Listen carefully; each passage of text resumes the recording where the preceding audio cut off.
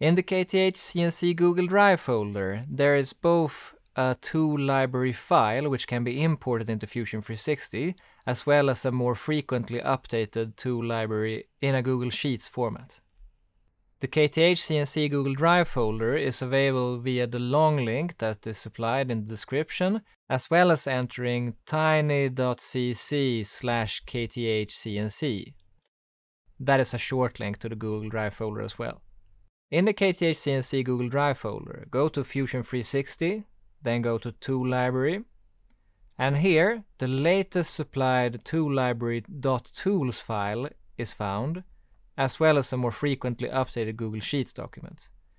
The logic here is that you download this tool library file, import it into Fusion 360, get an overview of what tools are available, and then you double check in the more frequently updated KTH CNC tool library Google Sheets document that the values are correct, and that the tool itself is still in commission.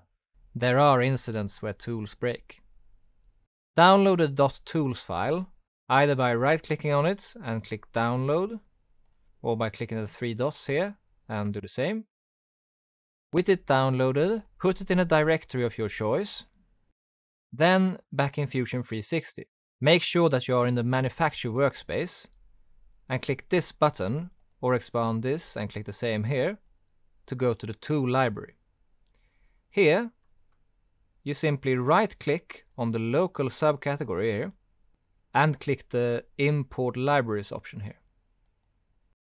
Maneuver to the directory where you stored your tool library file, select it and open it. Now you have imported all the CNC tools available for use in the KTH Architecture workshop. Those tools which are prefixed with a 1 in their name are available for use, while those that lacks this are decommissioned and not available for use. Click Close to confirm. This concludes the 5th part in this tutorial series, how to import a tool library into Fusion 360.